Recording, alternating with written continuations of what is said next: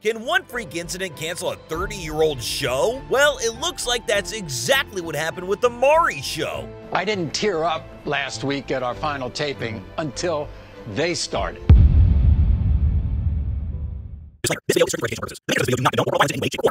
The Maury Show, or simply Maury, which was originally titled The Maury Povich Show, is an American tabloid talk show hosted by Maury Povich, an American television personality. This show is what put Povich on the map and rocketed his career further. After running for a whopping 30 years in total, the show finally came to an end in 2022. But you won't believe the reason why. But before getting into all of that, shouldn't we get to know Povich a little better? Maurice Richard Povich was born in 1939, which makes him 84 years old as of today. But let me tell you this, the man's charisma is intact. Povich came from a background already rich in literacy. He was the son of the Washington Post sports writer Shirley Lewis Povich. So I guess Povich simply decided to follow in his father's footsteps. And as luck may have it, this dude managed to create television history by becoming one of the most well-known men in the US. And mind you, this is from a time when the internet wasn't exactly a thing. Maury graduated from the University of Pennsylvania in 1962 with a degree in television journalism and started his career not long after he had graduated. He then landed his first job on a Washington radio station called WWDC somewhere around the year 1962. To start off with, Maury took up the job of a reporter and worked in publicity at the station. Eventually, by 1966, he was promoted to be a news reporter and sportscaster for another station called WTTG. Now, this channel was an independent station back then and is currently owned and operated by Fox Television Group, which means these guys are big guns. But how did a news reporter turn into such a sensation? Maury was given a life-changing opportunity when he was asked to become the original co-host of WTTG's popular midday talk show called Panorama, and this was his first step into the limelight. It is this show that brought Maury Povich, a rising star at the time, national recognition. What better stepping stone could he have asked for? Povich's career was looking promising from this point on. After working for almost a decade, Maury left Washington to further seek success in his career in 1976. He then went on to seek prominent but short-lived television jobs, which got him a lot of recognition, until 1986, when Australian media mogul Rupert Murdoch and 20th Century Fox acquired WTTG. To further boost their brand value, they decided it was time for Maury to come back, and just as they expected, the man not only made himself quite the household name, but also the channel he was associated with. Maury was then called to New York to host this very famous television show.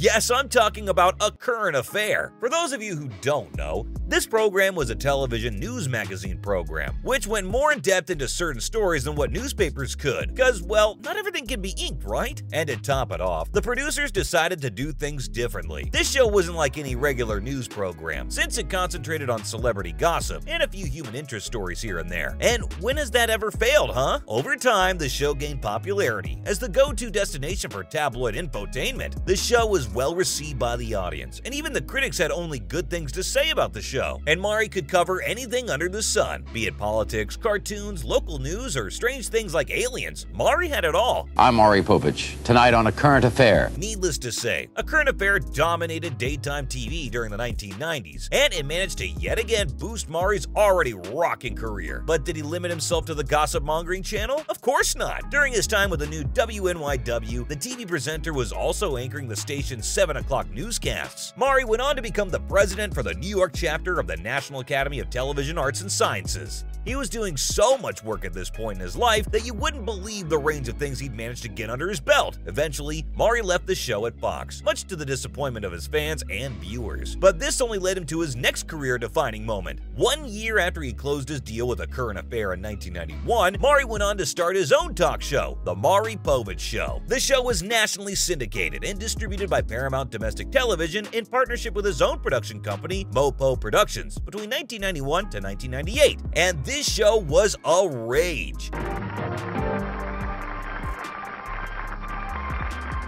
Yes, by this time, the man had grown from a local TV presenter to someone who owned a production company. No surprise why he's revered as one of the most famous television personalities, right? Now, if you ask me, this was a smart move. Through the talk show, Maury made sure that his name would be forever remembered within the community of mass media, and he had created history by starting his own show. Things were off to a great start until the Paramount Group dropped the show in 1998 after the show had started getting some negative reviews from critics. The show was taken over by Studios USA and NBC Universal Television Distribution, and this is when the show was renamed Maury, and this is the show that took the television by storm. However, during this time, the press started to get even more negative, but Maury believes his show did more good than damage. Very interesting.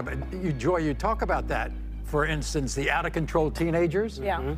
One of the reasons why they turn their lives around is they see themselves and they're embarrassed. Yeah. Due to the critics, the show was eventually categorized into something called trash TV. Trash TV was considered to be the most uninformative program that was being aired at the time. And since the Maury show was meant for entertainment purposes only, the bad reviews lead the show here. Now, you might be thinking what the Maury show is airing that got such bad press. The reason for this is that in 1998, the show introduced a new segment called Who's the Daddy? This segment showed us men who were denying or trying to establish paternity were given DNA tests, and the results would also be revealed on air. This was considered as exploitation of serious issues for the sake of entertainment. Just take a look at this ridiculous moment from this segment. I want to tell you something. My daughter is my daughter, and you've been running your mouth saying you want to buy my daughter. I never said I want to buy my daughter. No wonder the critics were trashing all over the show, but I can't help but agree that it was definitely entertaining, which is why the iconic Maury show would eventually go on to run for a whopping 31 seasons. During the 31 years, the show had introduced a lot more segments that still aren't well received by critics, but the fact that the show still managed to run for this long is a statement in itself. All through the show, Maury dealt with a variety of issues that had been dramatized for the sake of entertainment. These included early pregnancy cases, cheating on partners, paternity tests, stories on out-of-control teenagers, obese children, and such. As you can see, the show has dealt with a bunch of issues that normally wouldn't be seen in the public eye. Here's another ridiculous and crazy moment from the Maury show. Soon after baby Jordan was born, John grabs the birth certificate, rips it up, throws it in the garbage, and begins to deny the baby. If you thought that was crazy, then wait till you see this next episode where a woman had to come in to question the paternity of her child while the father denied it. But the real twist was something totally different. Monica's own mother, Nanette, is siding with Tommy.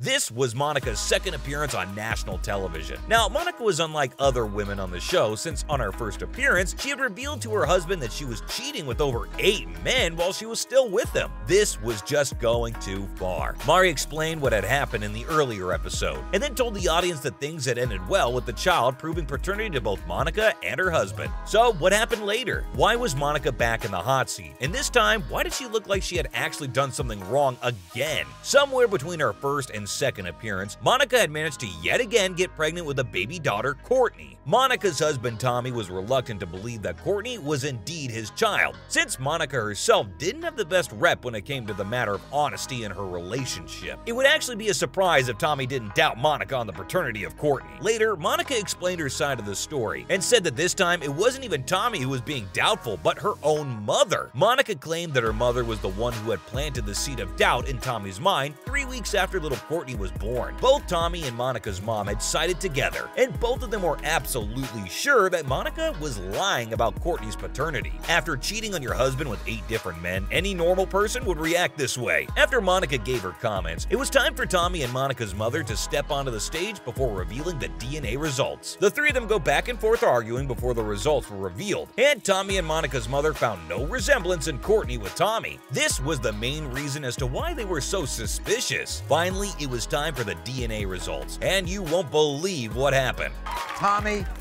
you are the father. Tommy sure had some apologizing to do after bringing Monica onto the show a second time, and her mother too was gonna have to make amends for falsely accusing her own daughter of cheating. If you thought this episode was even remotely dramatic, you won't believe it when you hear the next story. This one is so wild that it created history for the show itself. Stick around to see one of the craziest out-of-control teenage stories ever. When I go through your crap, I feel whatever.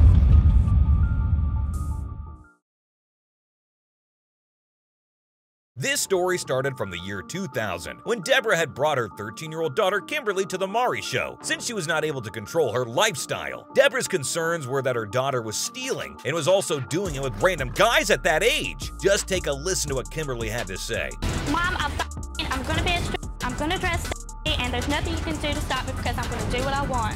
The mother and daughter have a heated battle on national television, but the real results that they were waiting for was Kimberly's lie detector test. Deborah had wanted to know whether Kimberly was lying about getting intimate with a 23-year-old man, and when the results were out, it turns out that she indeed did. After the episode aired, Maury kept quiet tabs on Kimberly's life, and things were going pretty smoothly. It was not until 9 years after the episode that Kimberly once again appeared on the show, but this time as a 21-year-old adult who was even married at the time. Kimberly was once again on the show since she needed help from Maury proving that her husband was cheating on her. Turns out that Kimberly was married to a man named Aaron, and he was a perv. During that episode, Kimberly found out that Aaron was indeed cheating on her. Despite this, the two rehashed their relationship and even ended up having a child. Little did Maury know that the same couple would once again appear on the show 3 years later, but this time with a different issue. This time around, Kim had brought Aaron to the show in order to reveal a secret to him. And this is the secret Kim wanted to share.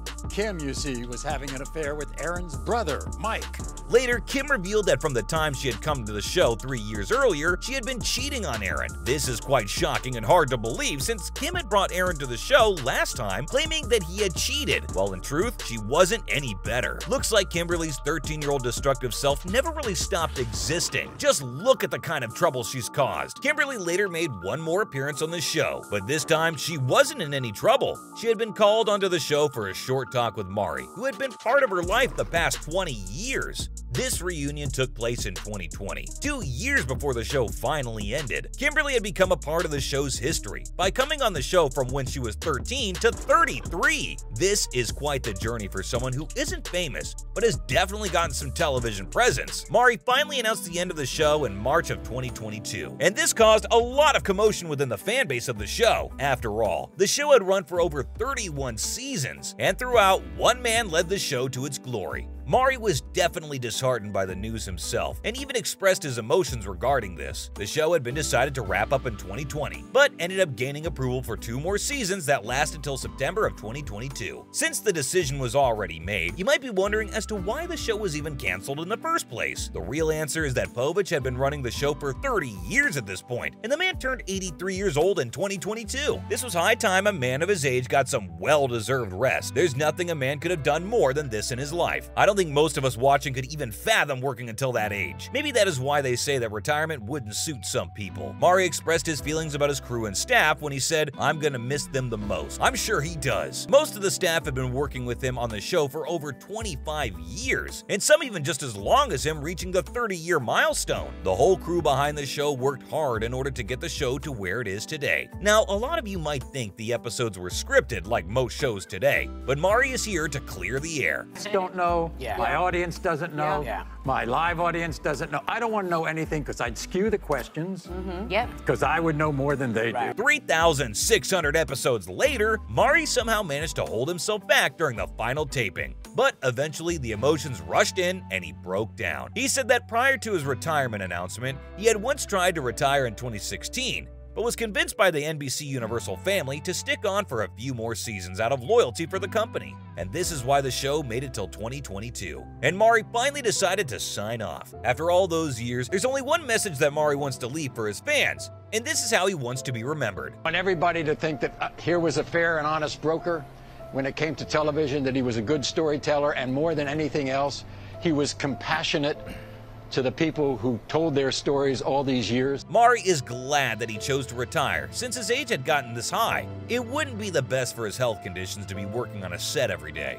He was indeed very excited for his retirement, since this was the time he could try and do things he'd never done before, or just sit back and relax. God knows this man needs his rest. Maury told the interviewers that, more than anything else, "I'm gonna miss the storytelling." Yes, us too, Maury. The man now spends his time playing golf and relaxing in his house, spending more time with his family. After all the families that he's seen broken over the years, I'm sure he cherishes his own that much more. This man has left a huge mark that will never be forgotten, and it was one place where people could unwind themselves. But just because Maury ended doesn't mean that the fun ends there. If you enjoyed my content, then trust me, I got more of these coming out soon. And all you have to do is leave me a like on my channel and subscribe if you haven't already. With that, it's time for me to leave as well. Peace out, everyone.